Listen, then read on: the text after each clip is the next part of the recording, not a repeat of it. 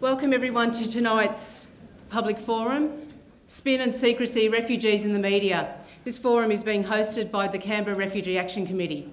My name's Sophie Singh. I'm a member of the Refugee Action Committee and I'll be chairing the forum tonight.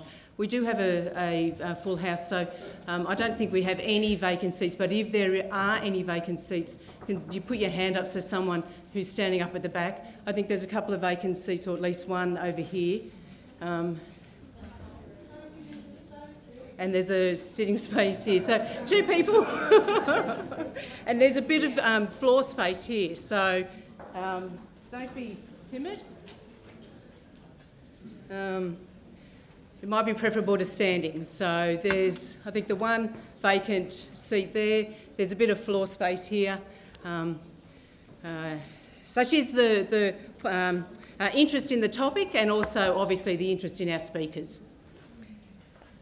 Can I ask, if you haven't already turned off your mobile phone, that you do that, please. Before I introduce our speakers, I would like to acknowledge the Ngunnawal people, who are the traditional custodians of the land on which we are meeting tonight, and pay my respects to the elders of the Ngunnawal Nation, both past and present. I extend the respect to all Aboriginal and Torres Strait Islander people in attendance tonight.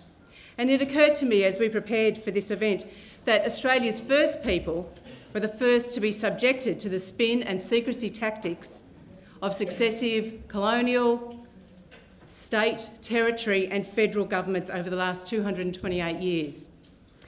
And the proud struggle around ongoing dispossession, doublespeak and dog whistling continues today.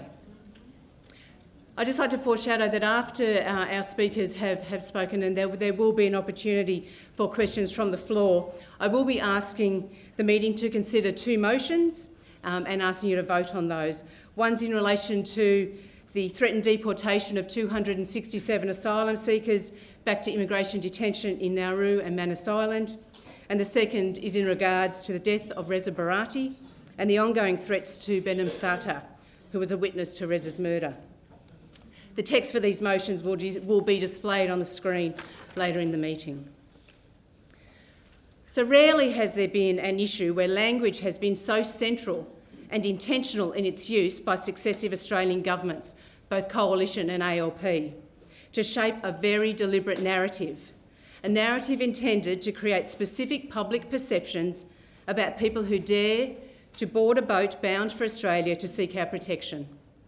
And while the narrative hasn't been a static one, and the permutations can be charted against the shifts in public opinion, there have been constant undertones that have travelled with the policies since 1992, when the then Labor government introduced mandatory detention. And constant throughout this period have been the messages that Australia's borders are at risk of massive inundation, Australia itself is at risk of harm, manipulation and exploitation in some way from people arriving by boat, either by the refugees themselves or by the people smugglers. And finally, that Australia is incredibly generous in its resettlement of refugees. There have been other constant undertones, but those are a number of the quite prominent ones. And the ability of successive governments to control the narrative has been enabled by making invisible and inaudible the refugees and their stories, by incarcerating them in high security remote prisons, denying information to journalists and advocates, and now, increasingly, threatening to punish and imprison those who dare to speak out on the conditions in Australian-run immigration detention centres. The recent High Court decision which cleared the way for the Australian government to return 267 asylum seekers to detention in Nauru and Manus Island have highlighted the critical role that the media has in reporting on these issues. We have seen these people, through that reporting, given a human face. The photos of the 37 babies born in Australia have created a human connection, and the response by ordinary Australians, churches, and most state and territory governments has shown the importance of that connection in challenging the narrative that the Australian government is so desperate to keep intact. We're very fortunate to have a great panel of speakers tonight. First Dog on the Moon, Ben Doherty, Paul Bongiorno and Dr. Michelle Dunne Breen. And our panel can speak with first-hand experience on the challenges of accessing information and reporting on what is happening in Australia's detention centres, the forced turnbacks of boats and the administration or maladministration of Australia's refugee and asylum seeker policy. I'd like to introduce our first speaker, Dr. Michelle Dunne Breen. Michelle was a print journalist in Australia, Britain and Ireland for more than 20 years. She recently completed a PhD on the Australian media's coverage of Aboriginal opposition to the Northern Territory intervention. Michelle is currently a lecturer and researcher at the News and Media Research Centre at the University of Canberra, and is also a member of the Refugee Action Committee. Please welcome Michelle Dunne Breen. Hello. So as Sophie said, my name's Michelle. I'm an economic migrant, and I'm also an active member of the Canberra Refugee Action Committee. I work in alongside some others in the media working group. There are all kinds of working groups within RAC, and we encourage you to become involved if you're not already. So I'll be giving a very brief overview from an academic research perspective of the two main themes of this evening: the role and importance of language choices in the asylum seeker discourse, or conversation, as I like to call it, between government, the news media and the public, and the difficulty that the secrecy and whistleblower policy and legislation poses for journalists trying to report on these issues. And in doing so, I'll focus on the examples of the use of the term illegals to refer to asylum seekers who arrive by boat, and the difficulties of getting asylum seekers as sources in news stories. First, language. The news media plays a very powerful and necessary role in the processes of policy formulation, implementation and legitimisation, in not only holding the government to account, but in conveying government thinking, public opinion, popular opinion and dissenting voices. So, as I said, we can think of it as a conversation in which the news media plays the roles both of participant and facilitator. Language matters, as Sophie said. How we label someone socially positions them. It defines them. When we're mislabeled, we're socially positioned or defined as doing something other than what we're actually doing. Whether we call a person an asylum seeker or illegal matters. It's not illegal to seek asylum, as you all know, regardless of how one arrives in the country. When the former Immigration Minister Scott Morrison directed last year that public servants refer to asylum seekers arriving by boat as illegals, a factually incorrect label, this can be seen as a deliberate move to position them as something other than they are and to delegitimise and demonise them. So when government spokespeople refer to asylum seekers as illegals in their media statements, this enters the discourse, the conversation, as shorthand, as common sense, as fact. There is a substantial body of research literature attesting to the interplay of government pronouncements and popular opinion. I'm not going to call it public opinion, because in democratic theory, public opinion needs to be arrived at by informed discussion and debate, and our government is stymieing that possibility. The research literature shows us that language choices are vitally important in facilitating an informed conversation. Before I go on to talk about the democratic role of the news media, I want to acknowledge that there are other ways of practicing journalism, but I'm going to be concentrating on the news media that wishes to bring to light the facts of our asylum seeker policy. So, on to the second theme of this forum, the difficulties faced by journalists trying to report on asylum seeker issues. The role of the news media in a democracy has been conceptualised in a number of ways, and I'm going to talk about the ideal of the fourth estate and the role of the public sphere. Australian journalists, in general, say they want to play a role in holding the government to account. The survey research literature shows us that Australian journalists, when asked, in general, say that they hold the ideal of the fourth estate dear, that they believe that their role is not only information dissemination and facilitating what I'm referring to as the conversation, but that they feel they're also obliged and keen to hold the government to account. And there have been many great examples of that in relation to asylum seeker policy, particularly lately. When we think of the news media as a public sphere, its democratic function is as a forum for informed discussion and debate, accessible by all, whereby something like public opinion can be formed. Of course, the Australian news media does not always, some would say does not often, operate as either the fourth estate or a public sphere, but the research shows us that the will among journalists is there. The secrecy and spin of asylum seeker legislation and policy is a serious obstacle to that ambition, not least because they preclude the inclusion of asylum seeker voices in the conversation. The journalist-source relationship is central to the news production process. There would be no news without it. Yet our government conceals sources from journalists. News sources function as either story catalysts or means of story verification. However, as Sophie mentioned, the refugees and asylum seekers are concealed in offshore camps. The journalism visa fee, the fee for accessing Nauru, for example, is $8,000. That's just for the application. Journalists aren't entitled to a refund, so that dissuades media companies and individual journalists from seeking a visa in the first place. There's only been one granted so far. That's to Chris Kenny at The Australian. Whistleblowers, and I'd like to say, for all his faults, Chris Kenny has actually verified Abian's story and shown Peter Dutton up to be a liar. So, I don't know, it's a mystery as to how that wasn't taken further. So whistleblowers as sources face 2-year jail sentences, and we've got some great whistleblowers in our community, and we should be all very grateful to them for taking this risk. Very brave people. And as was shown this week by Paul Farrell at The Guardian, and other journalists, the Australian Federal Police have been employed to investigate the sources of stories that when journalists are producing stories about our asylum seeker policy. And then there's the issue of advocates. Advocates' credibility is routinely undermined. They're routinely called liars. And you see that blown up this week when there was a mistake about how old a child who was sexually abused was. When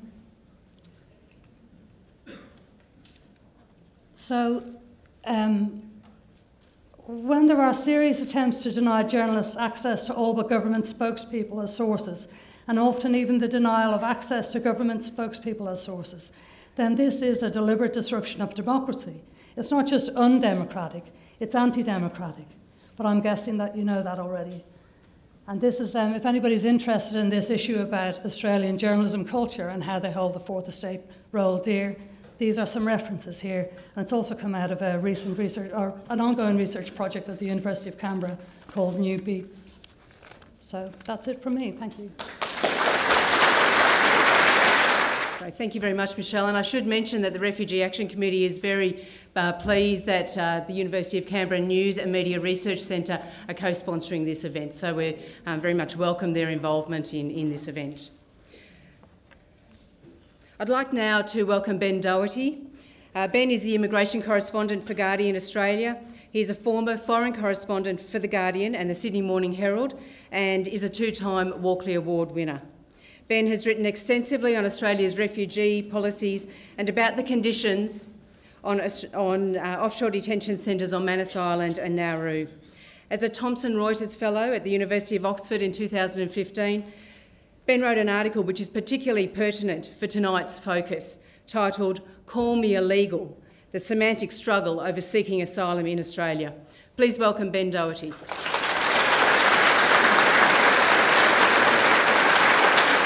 Can I start by saying thank you, Sophie.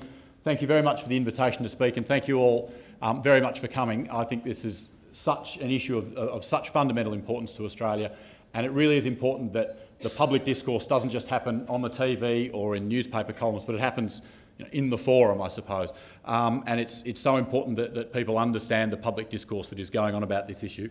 I'm going to keep my remarks very brief tonight.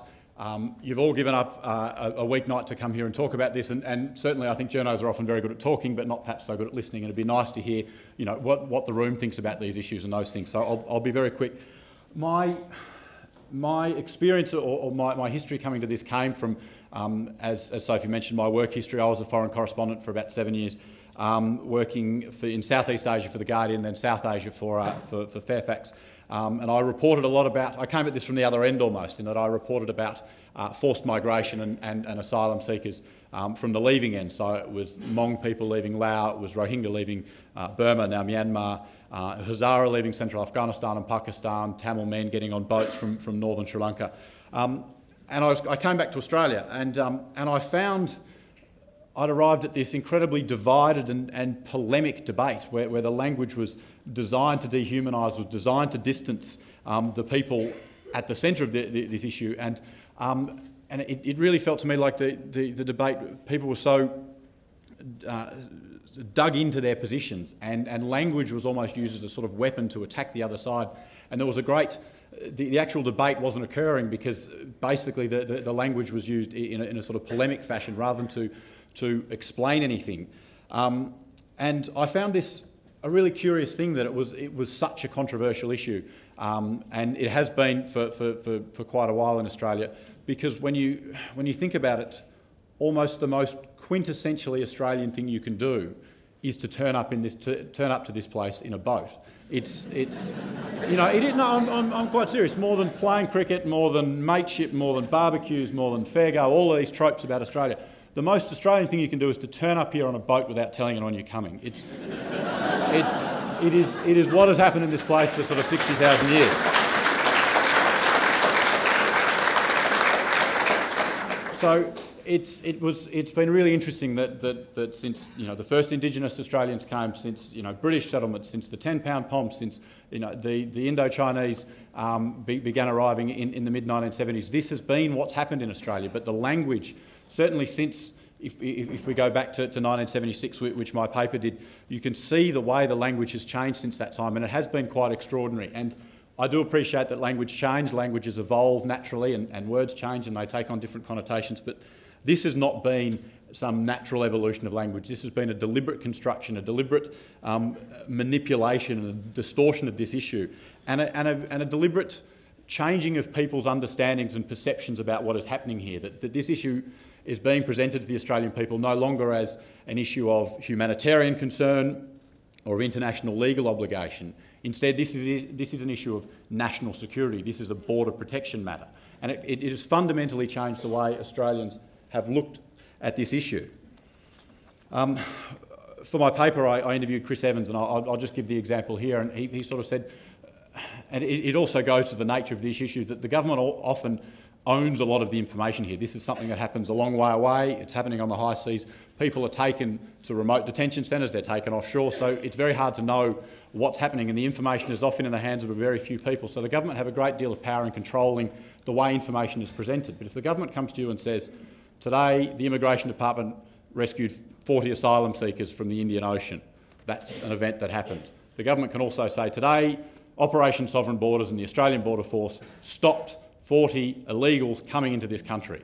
What happened is the identical, exactly the same thing happened, but the way it's presented is completely different. And I think there needs to be a consciousness in the Australian discourse about the way these issues are presented and about the way that language is used and these narratives are used to change public perception and understanding.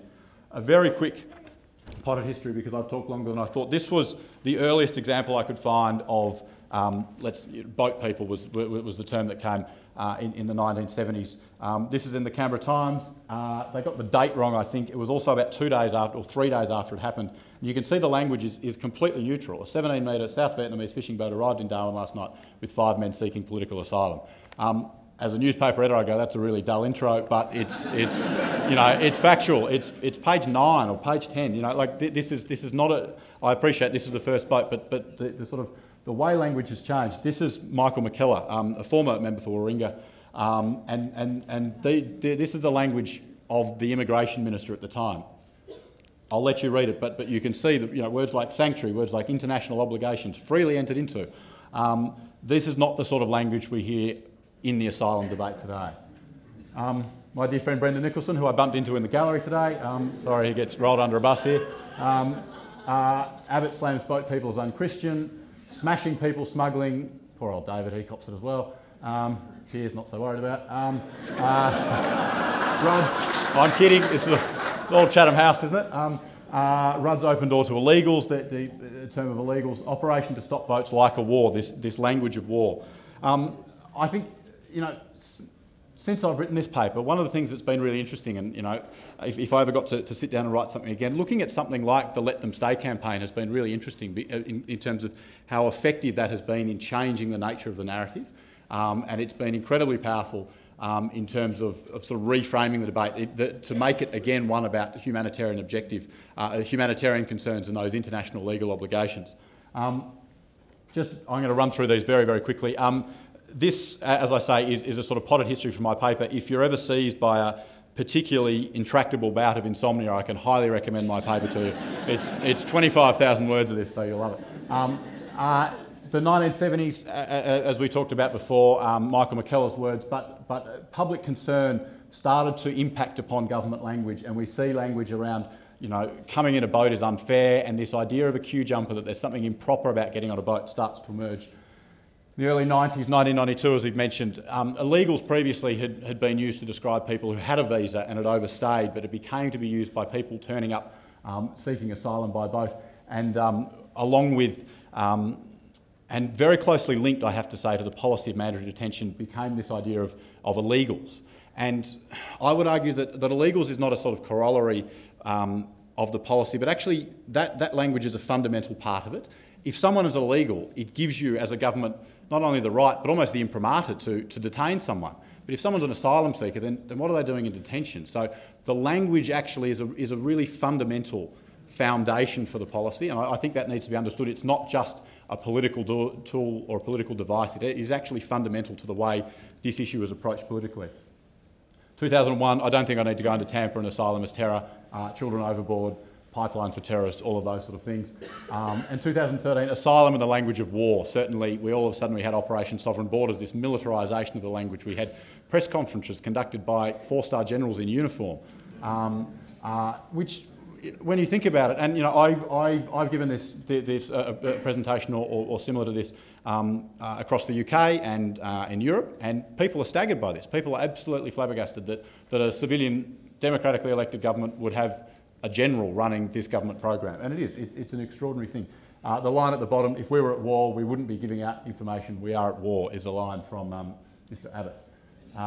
Now, all of this will go on, and I won't continue on the rest because it just goes on and on and on. But I suppose it really does. My paper sort of went to the point, and as a sort of practitioner of journalism, that I think journalism, we have these sort of shibboleths in journalism around, you know, impartiality and accuracy and balance, and you know, you can argue whether we get that right or not. But I also think that there's a further responsibility that we need to adopt, and that's the responsibility to question. And to be cynical in the sort of the original sense of the word, in that we need to question the narratives that we are presented with, whether they be by leaders or other people in the public discourse, narratives that are loaded or pejorative or distortions of the actual event. We need to be very careful about, and I'm not saying that, I don't go so far as to be prescriptive, I suppose, in saying you must use this language or that language, but I think just an awareness of the power of language and the way it is used to change people's perceptions is hugely important, not only for media practitioners, but for the government and for people like this in the forum, you know, in the public debate. Language is important because, you know, words make worlds. It is hugely fundamental. And thank you very much for listening to me tonight. Much appreciated. Thanks very much, Ben. That's great. Our third speaker is Paul Bongiorno. Paul writes regularly for the Saturday paper, is a frequent commentator on ABC Radio National Breakfast and a contributing editor for 10 News. He hosted Meet the Press from 1996 through to 2012, and in 2014 Paul was made a member of the Order of Australia in recognition of his significant service to the print and broadcast media as a journalist, political commentator and editor. And can I say, as a regular listener of RN Breakfast, I'd like to personally thank Paul for his comments each morning. They lift my morning. So please welcome Paul Bongiorno. Thank you very much, and thank you all for being here. I do feel that a lot of my thunder has been stolen. A lot of the points that I wanted to make have been made very well. and with humour. So look, I'm going to give a couple of practical examples of what we have to deal with in the media and trying to get to the story. I think a lot of it is pretty obvious. The most obvious, you might remember Scott Morrison, Operation Sovereign Borders, completely militarised, and that is because it was designed by Major General Jim Molan, a distinguished Australian military veteran who the Americans actually got to help run the Iraq War. And he applied the same principles of military secrecy and the military imperative to Operation Sovereign Borders. Scott Morrison got the military aspect right, but he got the political aspect wrong when he decided that there'd be no comment on anything to do with asylum seekers for 6 days, and on the 7th day he would officially not comment because it was on water matters, and that's still the case. Look, I'd just like to set up a couple of things. I'll tell you one other thing. In 2007 it was a boat, and I tried to Google this today to remind myself because I remember reporting it. A boat which I thought was Vietnamese asylum seekers, but I think they might have been Chinese, actually got into Fanny Bay in Darwin. And the news director in 10 Sydney rang and said, "Oh, we want to cover this story." And he said, "Can you ring our stringer up in Darwin?" And 7 have agreed with us that we'll split the cost on putting a helicopter up, you know. And I said, "Fine." So I rang the stringer up in Darwin, and we duly booked the helicopter, but we were told that the federal government had closed the airspace.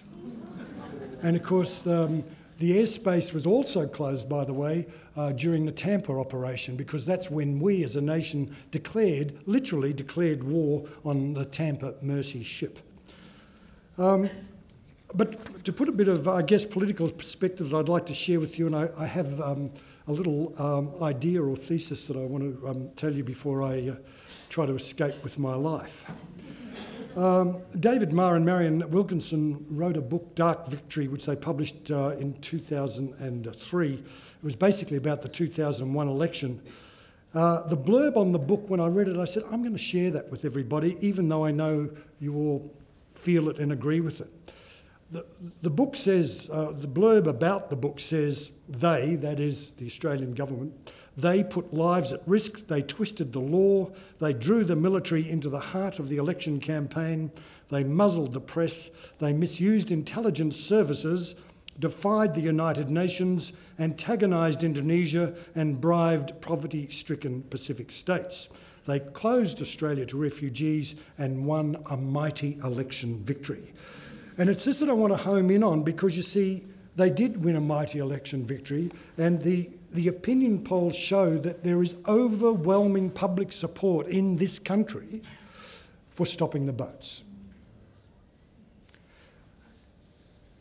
And the thesis I'd like to share with you is that the obsession with secrecy certainly serves a political purpose for the government, but it serves another purpose for us as Australians.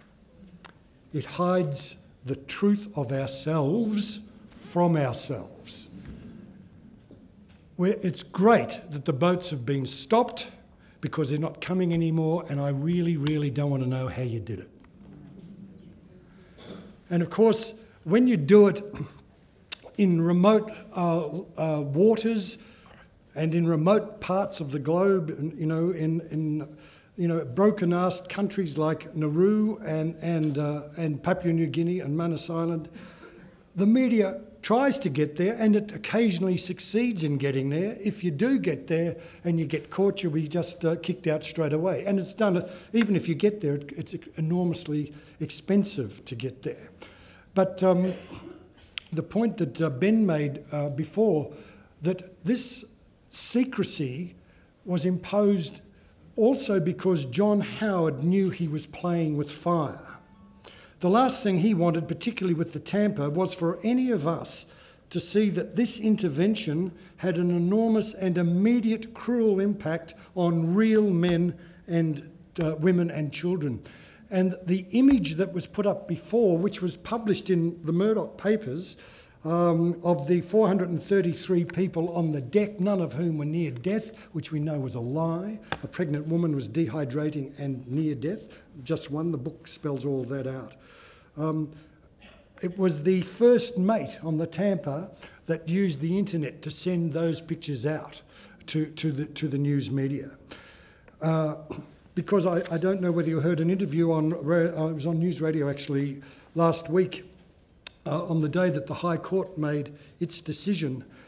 The fact that the refugee advocates had the gumption to put the images of the 37 babies on the front pages of the paper, and the fact that the editors, the Fairfax editors, thought that they should and would do that, just brought home that these are real children, and that, by the way, Australia, you've signed the Convention on Children. You know, and that convention says that children must always be put first. And of course, there are a number of conventions that we've signed: the Refugee Convention, the Human Rights Convention, the Torture Convention, and the Rights of the Child. Why have we signed them as a nation? Would anyone dare say, oh, we're going to unsign them? No, because we are compassionate.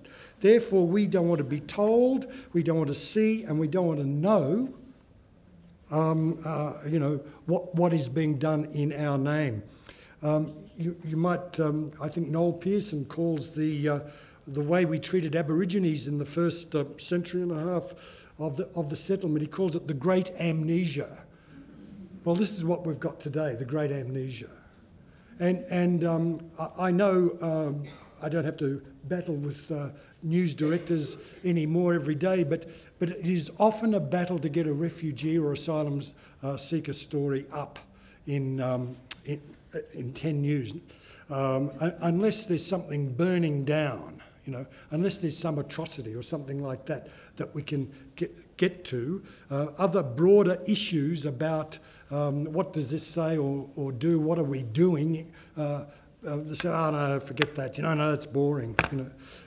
So how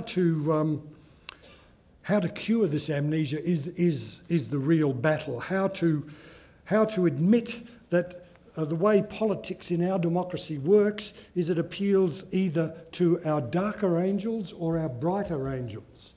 And unfortunately, when you try to motivate voters, appealing to people's darker angels and their deepest fears and their prejudices is the way to go. And often the media is blamed for letting this happen, but the media really is a mirror image of a society. It shows us back to ourselves. And I think that that's, you know, something worth thinking about. Now, the other thing too is I'd just like to share, well, what about a solution? What can we do about this? And there's no doubt that we should set about redefining exactly what the problem is and assuring the nation that ditching offshore processing won't, in fact, open the floodgates. I wonder if we'll ever get a political leader now, once the political compact was broken in 2001, to do just that. The other interesting thing, the Jesuit priest and lawyer, Father Frank Brennan, wrote recently that maybe we should keep the turnbacks policy if our government can show that it is not only confident that it's internationally legal what they're doing, but they are doing it. But then we have to realise that this is only part of a broader suite of measures that are needed. We spend $1 billion a year, $1 billion a year running the Pacific Solution. Why can't we spend some of that money in better dealing and putting resources the way of Malaysia and Indonesia, for example? So that's just a couple of thoughts. It is interesting that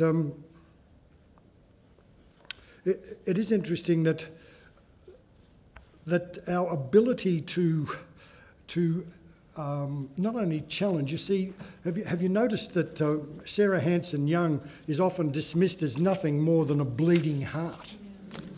Well, what's wrong with a bleeding heart? I mean, does compassion and feeling for people who suffer, does that mean anything in a compassionate nation?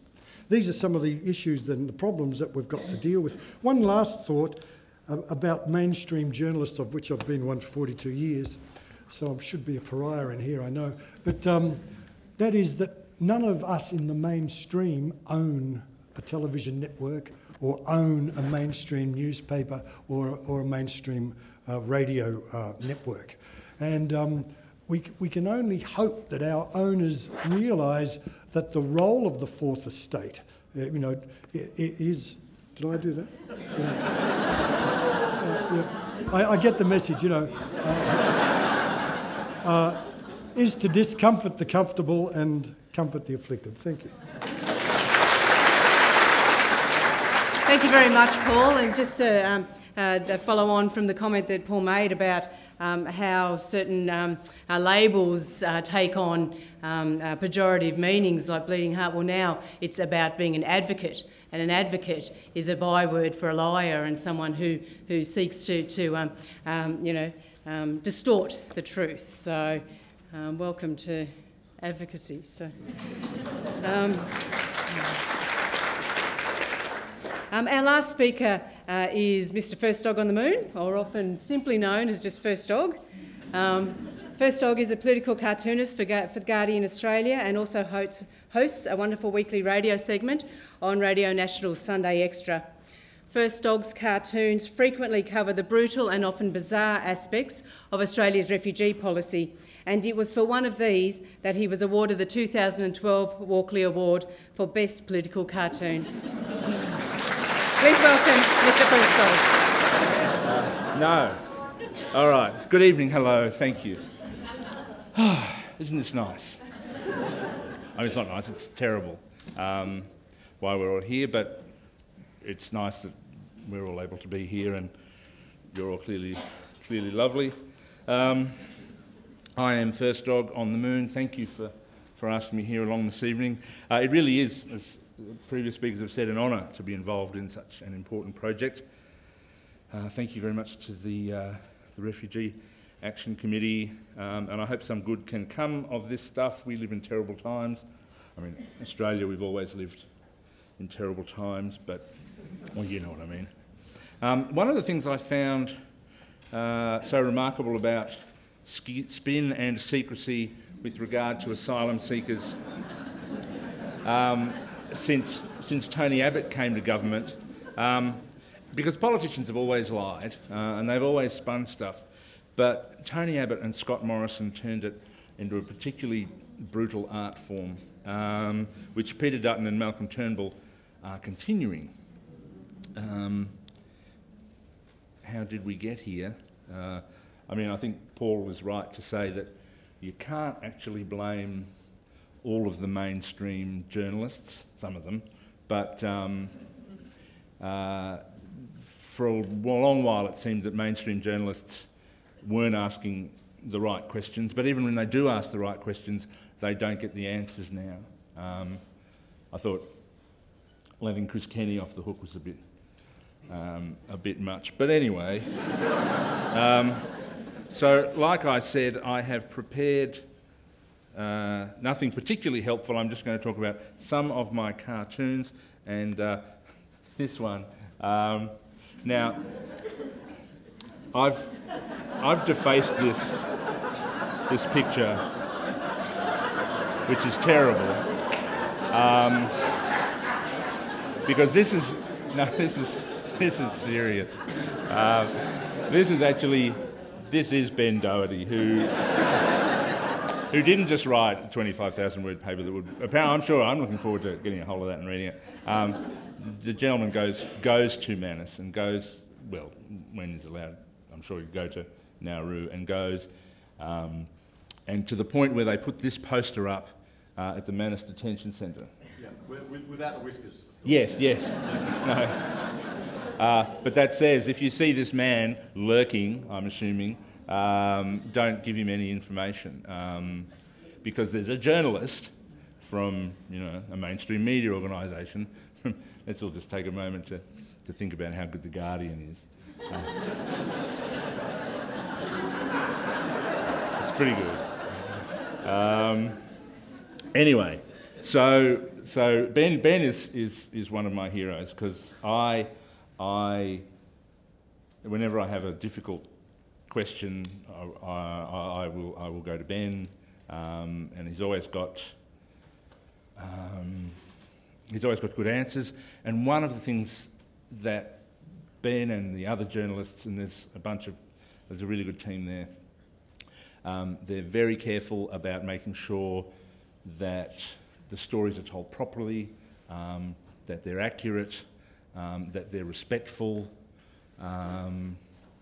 and so I feel pretty lucky that I ended up being their cartoonist. That's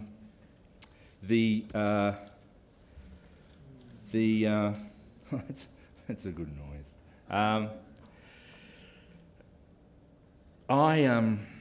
I'm going to leave the suggestions and the ideas to the experts. One of the challenges I face, it's a little one, is that people expect me to defend my position, because I have occasionally articulate opinions in my cartoons. And sometimes people say, well, you know, what are we going to do? Are we going to let them all in? Are we going to, what do you reckon? And well, if it's in the comments, I won't reply, because why would you? But I always say, oh, I'm a cartoonist, you know. And they say, well, that's a bit of a cop-out. And I say, I don't care, because I'm a cartoonist. And it's, if you want, I mean, Julia Gillard didn't put a cartoonist on that special working group to figure out how to actually solve the problem. It would have been funny. I reckon I would have been pretty good, but no, you know. So this particular cartoon, which I did, was it 2011, 2009, too long ago that this is still relevant. And I won't read the whole thing, but it's this bit, the let them all come and ruin our way of life and overrun our greed and our sorrow and fill our streets with their undrowned children and trample our tenuous grasping spirits with their tired dusty feet, terrible dusty feet that have been who knows where. Let them bring their strange ways and their bad ideas. We'll be right. Because we will. And Ben's right, the most Australian thing is to rock up in a boat without being announced, but also to say, oh, look, we'll be right. Because we could do it, we just don't want to.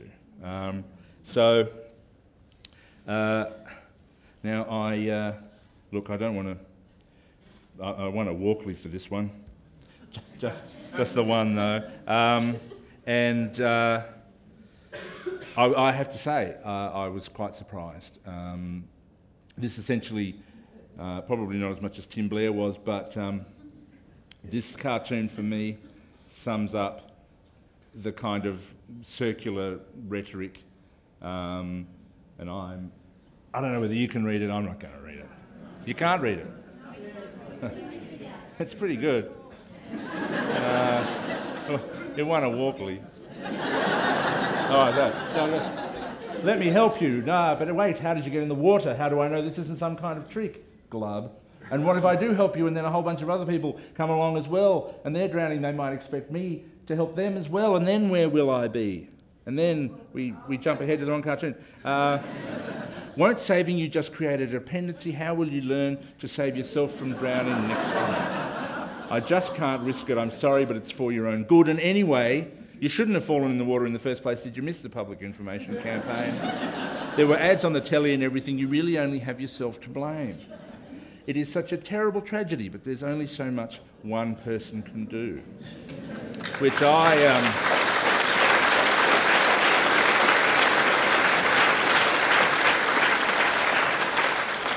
well, thank you. That is very kind of you.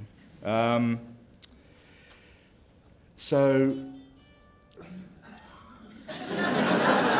on, stand up. Who was it? All right. I think mine's turned off. So one of the things that comes up on a fairly regular basis as a cartoonist is, and I don't know how this mob do it when they have to just treat it seriously. I mean, it's hard to go, all right, here's a terrible story, Abiyan and Chris Kenny. This is Chatham House rules, by the way. And if you don't know what that means, Google it before you tweet about it. Speak louder or speak into the mic better. It's very hard to hear up the back. Sorry. I'm a bit excited. And I'm speaking quickly. So this cartoon is about, you can see him there, Biff Bootface, Guess Who Don't Sue, and he's spending some time here. This is the mysterious case of the alleged rape refugee on Guano Island, which is how, rape refugee was how one of the headlines, I think it was in The Australian, described her. And it's basically because, I put this one in because we're talking about spin and secrecy and the extraordinary situation we have where the only person allowed on Nauru to report on it is Malcolm Turnbull's former chief of staff or media advisor, I think he was, who now is a columnist at The Australian, who I'm sure thinks of himself firmly, literally as a journalist, but I don't know if the rest of us do. And I was, I'm shocked that senior lecturers at the University of Canberra saying for his many faults he did prove that the Abiyan story was true. Now, I wouldn't know that because I can't read anything he writes. And the reality is, it may be true and it may be not, but if we're waiting for Chris Kenny to tell us, how fucked are we? All right? How did we get here? How did we get here? So this is just a series of probably not particularly funny pictures of him going, Biff Bootface, going to Abiyan's, I don't know, hut. That's the shittest hut ever that I've drawn there. And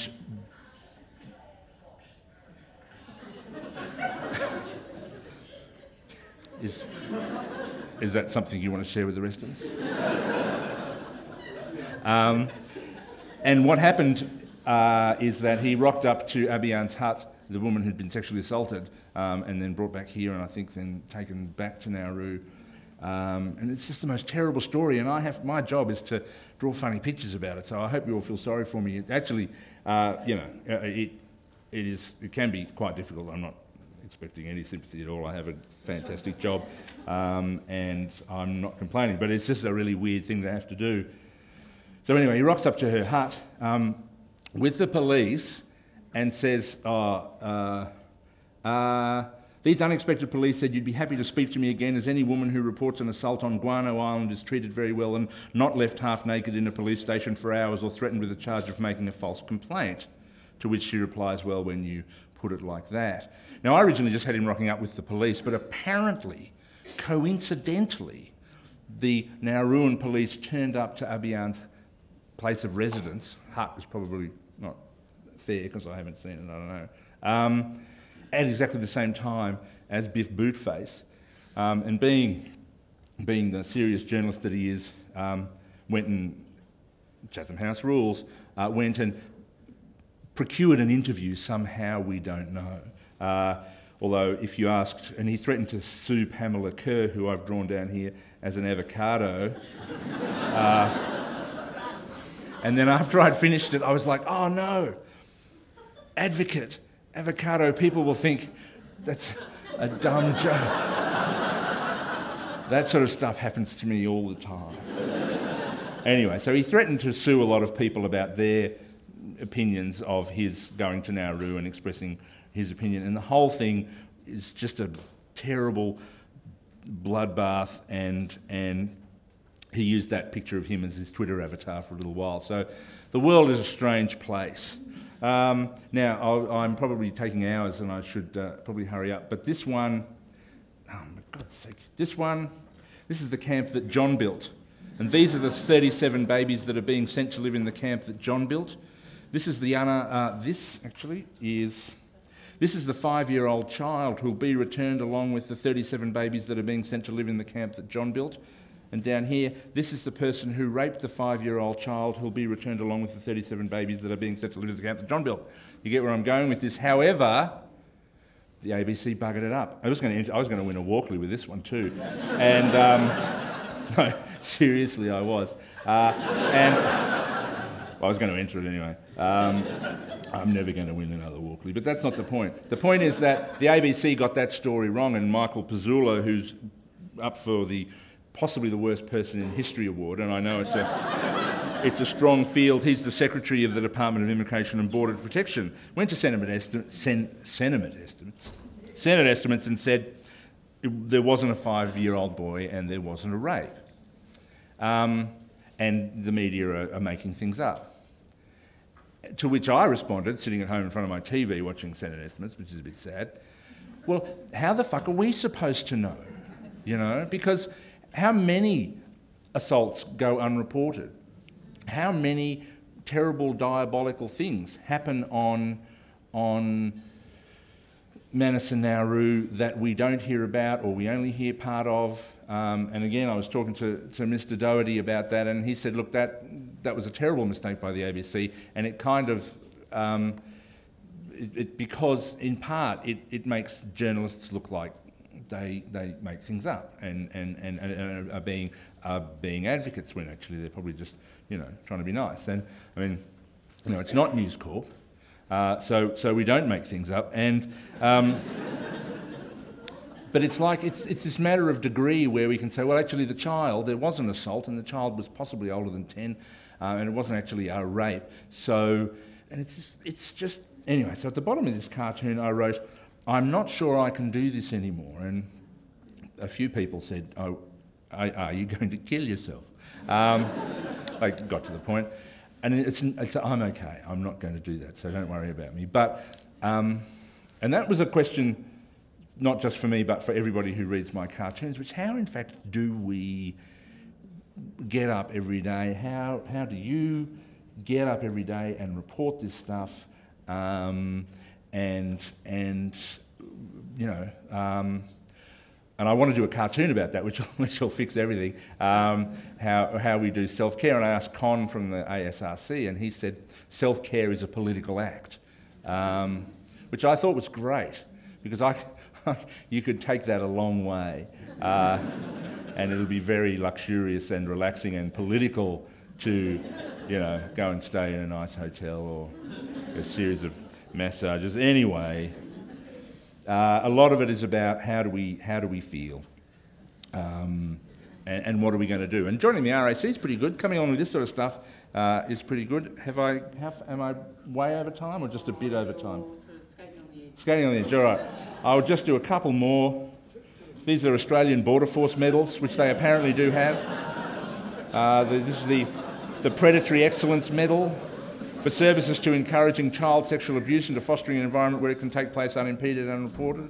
And this is the Golden Shut the Fuck Up. Sorry for the swearing, by the way. The recipient of this medal has shown resilience and fortitude by lying to Senate inquiries while also bullying and intimidating whistleblowers into silence. Note the sewn lips here on Lady Justice. This is the Love It or Leave It lapel pin awarded to the Australian people for their courage and determination to put up with what's happening on Nauru and Manus, because it's easier than having to think about anything more complicated. I love Australia, and I hang a lot of shit on the Australian people, and we just harden up and take it because we still have a lot of work to do.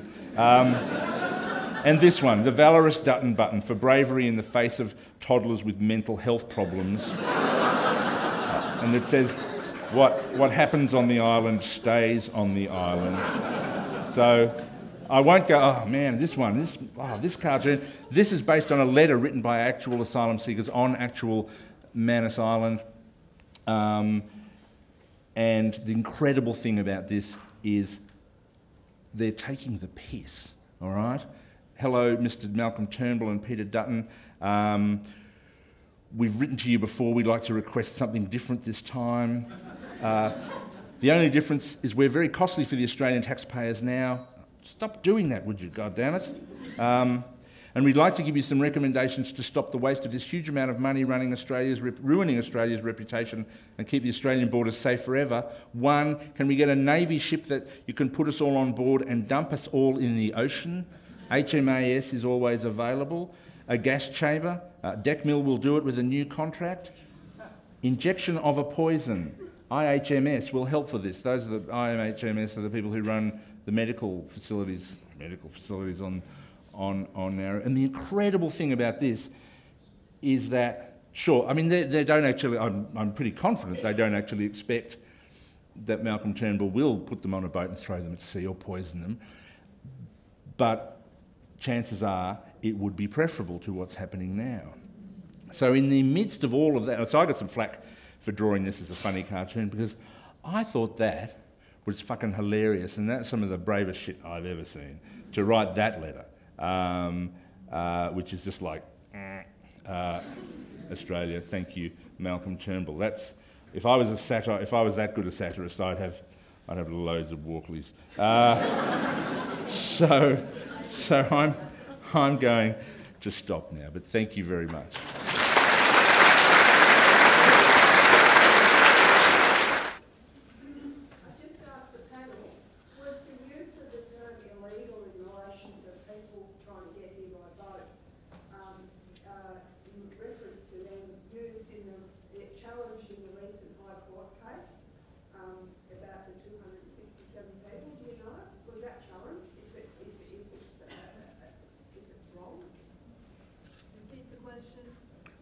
I don't, we're wanting to know if the use of the word illegal was challenged in the High Court. I don't think that was the issue that was being looked at all in the High Court. It was, you're talking M68, which has just happened, so that was more to do with, and I'm very careful not to pass the word to the justices of the High Court, around Australia's constitutional ability to establish and fund and direct offshore detention. It's sort of Section 61 of the Constitution. Well, offshore processing by using detention to determine whether they are asylum seekers or refugees. The problem is that some of them have been waiting 4 years to be processed. So the gentleman over there. My question is to Paul. Just to introduce the question. Someone said to me once quite recently, just completely out of the blue, nothing to do with refugees, what's the thing that disappoints you the most? And I thought for a minute and I said, the thing that disappoints me the most is to be passionate about something and being able to do nothing about it. Now, it seems to me that your comment that the vast majority of people in Australia support the current policy puts us in exactly that position. So what can we do about it? Well, I think you keep going the way you are, you and we are. You know, we have to keep agitating, we have to keep seizing opportunities to try to shift the conversation and try to prick consciences. Thank you both. And I'll just say a word as the indulgence of the Chair. I mean, I think where we can take heart is that this has been a bipartisan policy now for 22 years, and yet the polls continue to show that 24% of the population still don't support the government policy. Now, that's not an insignificant, obviously it's not the majority, but it's not an insignificant number of people. And I think that's what we take heart to, and those are the people that we need to draw into activity.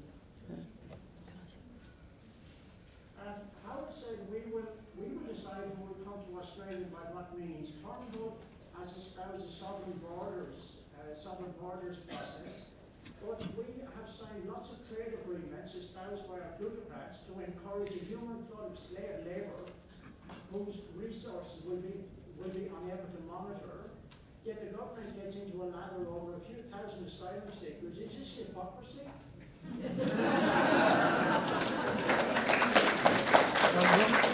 I'll take that as a comment. Well done, Tony.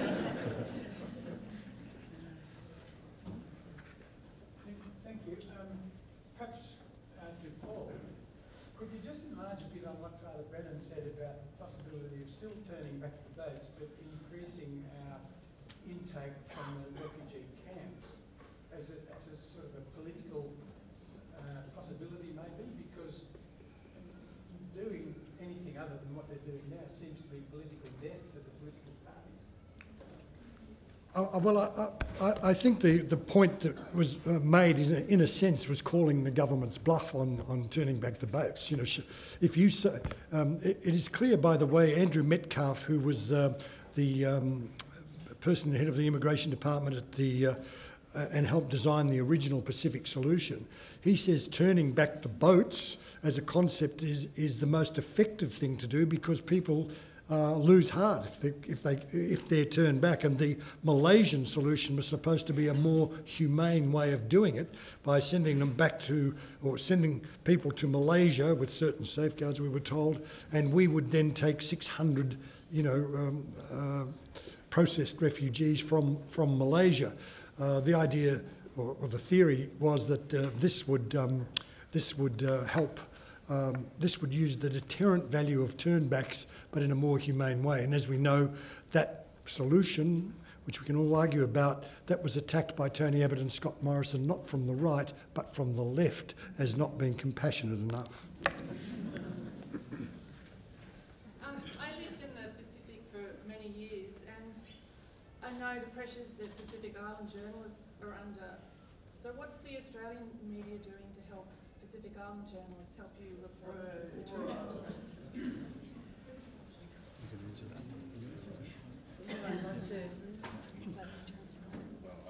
I'm not doing anything. It's hard to talk about the Pacific. It sort of differs from country to country, but certainly in terms of local access to Manus on PNG, for instance, doesn't exist either. I've requested several times when I've been on Manus to get permission to go to Lombrum to go into the detention centre, and I've been rejected every time. And as far as I'm aware, no PNG journalists have been allowed. On Nauru, incredibly restrictive reporting arrangements, and that's not unusual in other countries across the Pacific.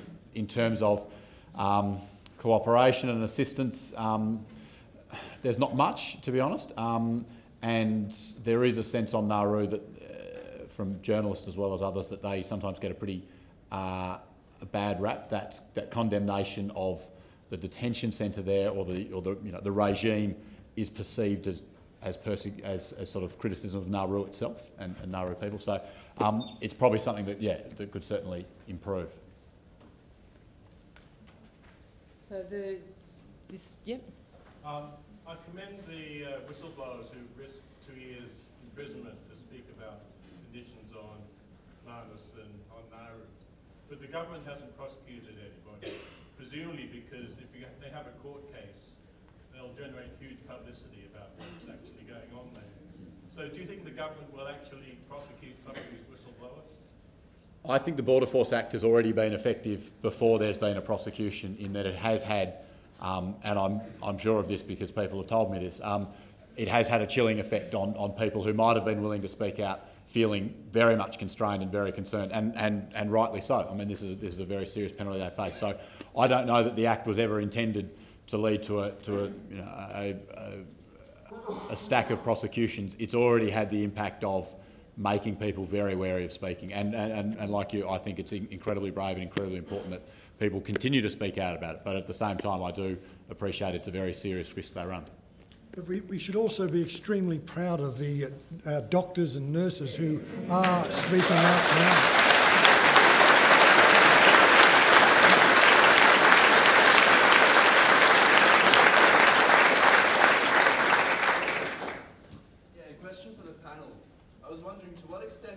All of the hate, the refugees in the media, the Islamophobia that comes along with it, all the headlines saying Terra Australis, beheading foiled, 80 Muslim houses being invaded by police, all they find is a plastic sword. To what extent do you think this is a conscious tactic by the government and Murdoch and whatnot, to distract people from the fact that the government is trying to cut social services, they're trying to get rid of penalty rates, they're trying to make our lives a misery in general, like most recently cut pathology, make pap smears cost $30.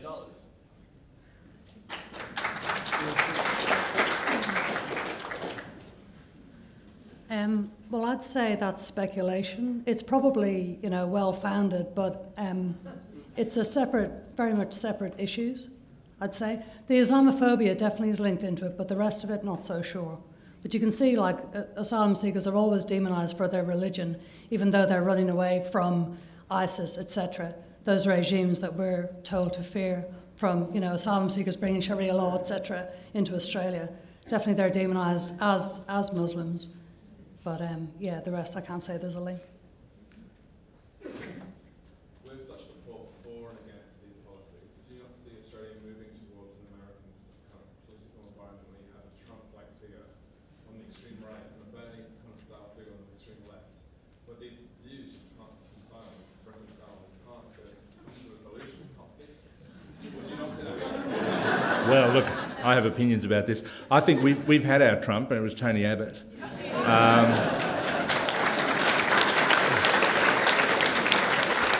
Perhaps a combination of Tony Abbott and Clive Palmer. I'm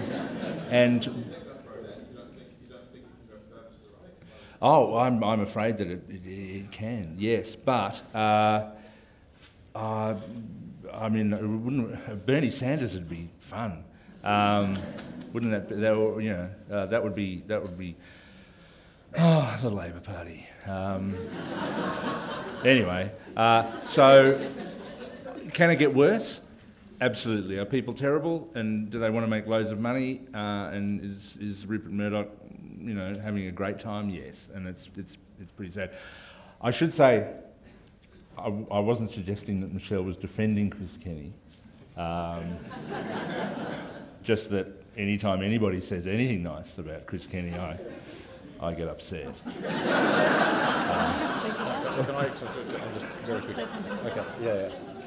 Yeah, I'd just like to clarify that, just so, yeah. Basically, the Refugee Action Committee, I'm on the media group, and lately on Twitter, we've been trying to corner Chris Kenny into admitting that he corroborated Abiyan's story, because he did. I wasn't obviously defending his practice, but if you scrape the surface of all the stuff that he wrote, you'll see that he actually did report that Abiyan said she had not refused a termination. And she ended up coming back to Australia because people like you objected to her treatment.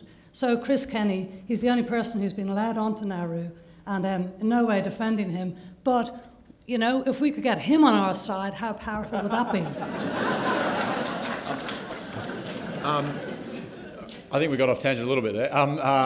But just to the point, I actually think there's a dog is very funny, but there is a really serious point there that people are very much dug into their trenches, their positions, and I think there's sort of and the figures are probably a bit rubbery, but it might be 30% on one side, 30% on the other, and there's a great middle there. How many left? How many percent left? 40%. But there's a great middle that this debate really washes over, and I think part of the issue is that it is so divisive and so loaded and so polemic. And I'm sorry to hook into you here, Dog, but the idea of sort of attacking the other side and those sort of things, I don't think that calling the other side horrible or bastards or whatever. And I get that you operate in a different sphere and those things. There is a culture war on, mate, and it's time to choose sides.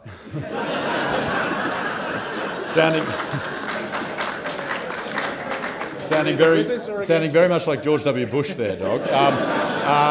But no, I really don't think that you convince people of your position by attacking them, by calling them names of these things. I think rational, passionate, but reasoned argument is the way to change public opinion. Perhaps people don't agree with me.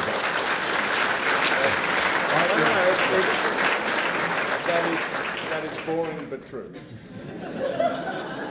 I'm only going to take 2 more questions because, as I said at the beginning, I am going to put 2 motions to the meeting. So this gentleman has had his hand up for a while. Sure. Yes, of course, Kerry. One of the things I think it was Michelle mentioned was that we as Australian people can comfort ourselves with the thought that even if we're being beastly to the people we lock up on Nauru and Mount Asylum, we are generous towards genuine refugees. I believe that isn't actually the case. Internationally, currently, we are not generous takers of refugees from the world's trouble spots. Maybe I'm wrong. If I'm right, how do we and how does the media draw more attention to that, perhaps not the proper way from the comfort level of Australia today? So the question was around questioning Australia's claim of generosity around its international role in resettling refugees, and if that is indeed just a fallacy, how can we draw attention to that? Well, look, I think I think it's important that we have to understand that as a sovereign nation, we do have an orderly immigration and refugee policy is clearly something that the people expect, rightly. Part of the suite of measures that are being suggested, and you might remember the panel that Gillard set up, their suggestion was that we should up our refugee intake to 25,000, which would give encouragement, in inverted commas, I suppose, to people to apply through UNHCR, and would also encourage UNHCR to send more people our way. It is an intractable problem. We know now that there are over 1 million refugees in Libya, 1 million refugees in Turkey. So many have been displaced. I saw a figure, and I don't know whether it's the current one, that something like 60 million in the world could be legitimately called refugees. We've got to understand that we're not, I don't think, saying that it's Australia's job to open its gates or doors to all of them, but surely it's Australia's job to try and do more in the world to show that the UNHCR and what it's doing is valid and worthwhile, and we actually take it seriously.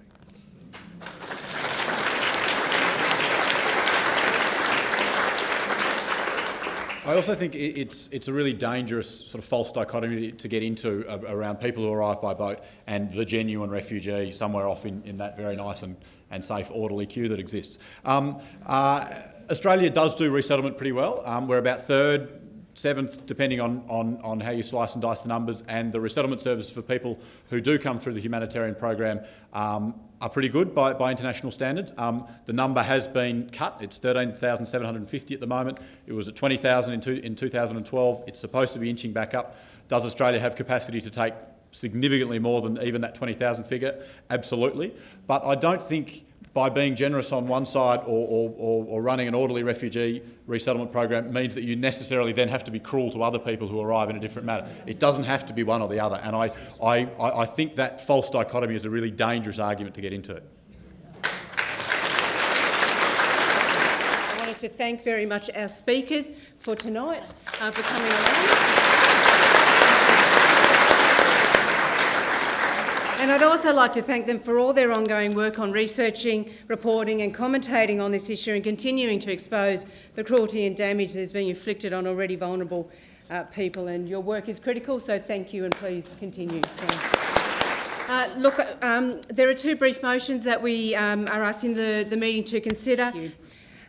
The first motion is in relation to the recent High Court decision, and I won't go into a lot of background. It's been mentioned that the recent decision ruled that there was no legal impediment or constitutional impediment to sending people in Australia back to offshore immigration detention in Nauru.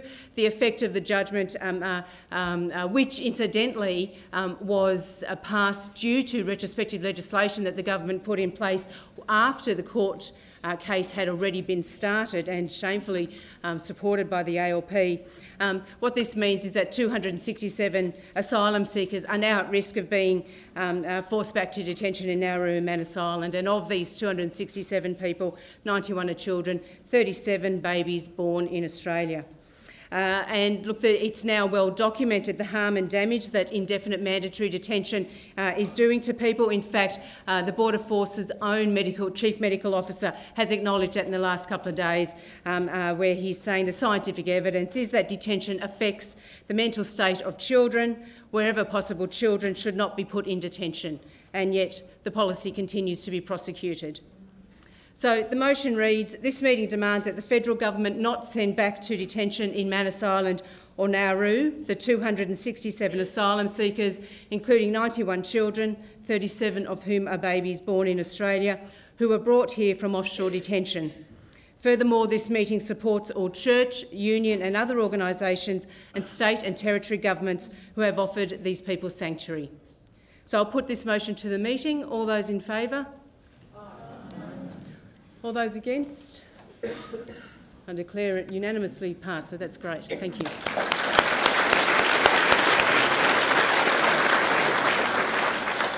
And the motion will be sent, and the outcome, the unanimous outcome, will be sent, advice will be sent to our local federal MPs, Andrew Lee, Katie Gallagher, Gai Brodman and Setsa Selja, as well as Prime Minister Turnbull, Immigration Minister Peter Dutton, Opposition Leader Bill Shorten, Green Senator Sarah Hanson-Young, and State and Territory Premiers and Chief Ministers. So thank you.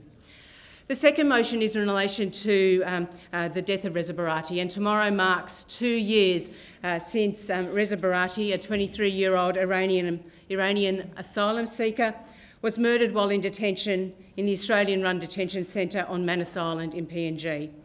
And tragically, more people have died in detention since then. And despite the evidence that up to 15 people were involved in the attack and killing of Reza Barati, only 2 men have been charged, and the case is progressing at a snail's pace. There's no political will to prosecute in this case on the part of either the PNG or the Australian governments. A key eyewitness, Behnam Sattar, who is still incarcerated on Manus Island, has reported receiving ongoing death threats and is in constant fear of his life, or for his life. And despite repeated pleas to be moved to a different compound, these requests have been rejected. A petition to bring Behnam Sattar to Australia for protection has attracted more than 15,000 signatures. The motion reads, "This meeting notes that the murder of Reza Barati at the Australian-run offshore detention centre on Manus Island took place 2 years ago, and demands that the federal government guarantee the safety of Behnam Sattar, a key eyewitness in the current PNG murder trial, by immediately bringing him to Australia." I'll put this motion to the meeting. All those in favour? All those against? I'll declare that unanimously passed, so that's great. Thank you very much.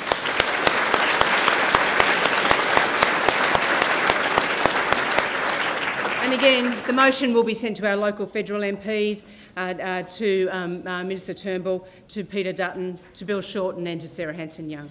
So, look, I want to thank you all again for coming tonight, and to thank our speakers for their contribution tonight. We're very much appreciative of them agreeing to speak and travelling to do so. So please thank Paul Bongiorno, First Dog on the Moon, Ben Doherty and Michelle Dunne.